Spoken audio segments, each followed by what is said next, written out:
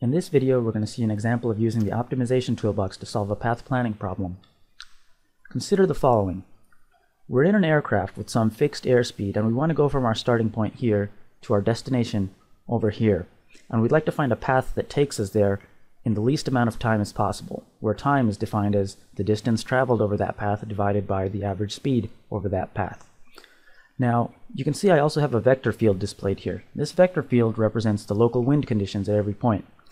Basically the magnitude and both the direction and the magnitude of the wind at every point. Now if you've ever done a lot of flying, you know that whether you're flying into the wind or with the wind at your back, this can make a big difference as far as how long it takes to reach your destination. We want to avoid headwinds and use tailwinds whenever possible. Well, one possible path from start to finish is to just go in a straight line.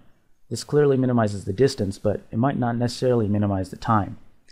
There's actually an infinite number of ways to go from start to finish, and some of these paths are going to be better and some of them are going to be worse than others. So the question then is, how do we find the best path from start to finish? Let's solve this as an optimization problem in MATLAB. So let me load up a script that we're going to use. And if you want to see the real fine details of everything that I've coded up here, these files are on MATLAB Central, so you can download them and look at them if you'd like. But I'm just going to run through it quickly using cell mode here.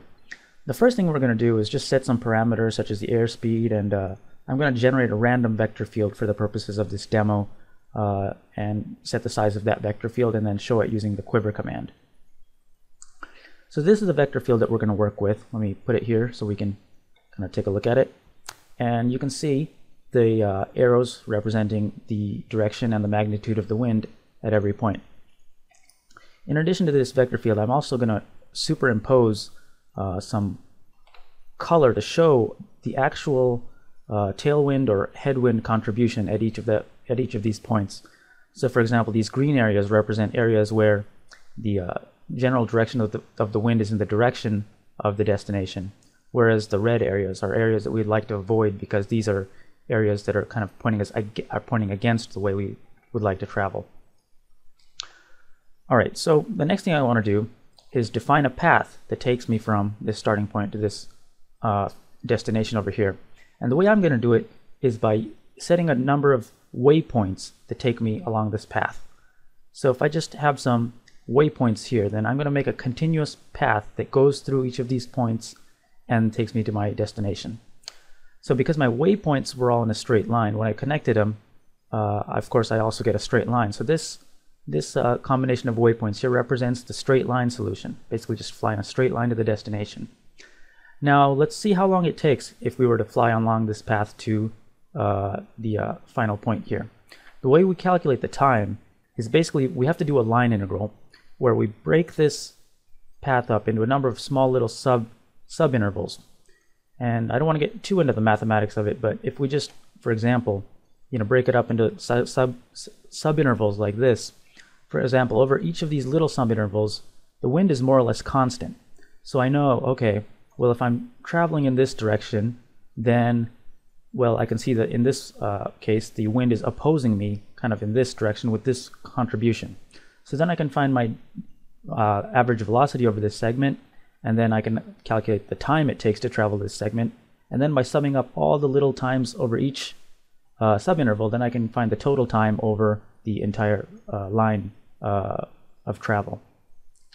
So all this calculus that's being done to calculate the distance is actually done inside this subfunction called getTimeFromPath. Let me open it up, and you can see the actual calculation is done in the last 4 lines where I actually do the dot products and the summations that are necessary to get the time.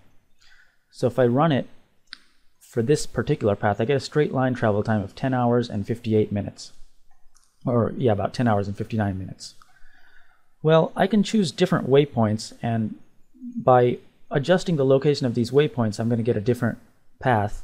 And of course, each path has its own unique travel time. So you can see here, by changing the waypoints just randomly, I'm probably not going to do too much better than going in a straight line. Well, instead of just randomly choosing waypoints, I'm going to use fmincon from the optimization toolbox, and I'm going to pass in the getTimeFromPath function as the objective function to that optimization solver, and we can have fmincon fmincon here, automatically calculate the best waypoints such that the time from start to finish is minimized. So it just finished in the matter of a few seconds, and it gave me these 10 coordinates, where the first two represent the x and y coordinates of my first point, the second two represent the coordinates of my second point, and so on for all 5 waypoints. So let's actually plot this optimal solution, see what it looks like.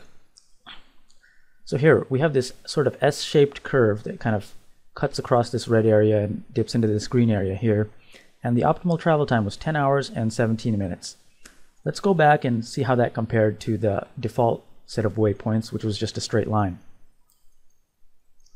So the straight line travel time gave me 10 hours and 58 minutes. So by using MATLAB and the optimization toolbox to automatically generate waypoints, I was able to cut 41 minutes off the travel time from my starting point to my destination.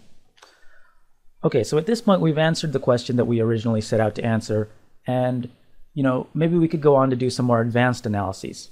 For example, you can imagine that wind, it's shown as a vector field here, but it's not constant. It depends on time. So maybe I might want to write a script that takes into account the time dependence of wind, and I'll write a for loop.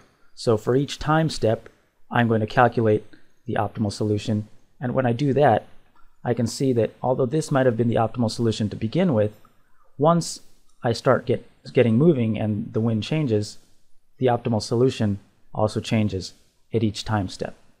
So this is one thing that I could possibly do. Or another way I could maybe extend this analysis would be to, instead of writing a bunch of MATLAB scripts to do this, I could do this by making a MATLAB GUI that'll allow me to, maybe move these points around more interactively, see how the time changes as I move the points around with my mouse. I can change parameters such as the type of interpolation I do, the number of waypoints that I'm using, the airspeed of my aircraft, and then even after I move these points around manually, I can still call the optimization solver to find the optimal solution. So I hope you can see that MATLAB gives you the flexibility to try out a lot of different things and the power to be very creative in the types of analysis that you do. This concludes this video demo. Thank you.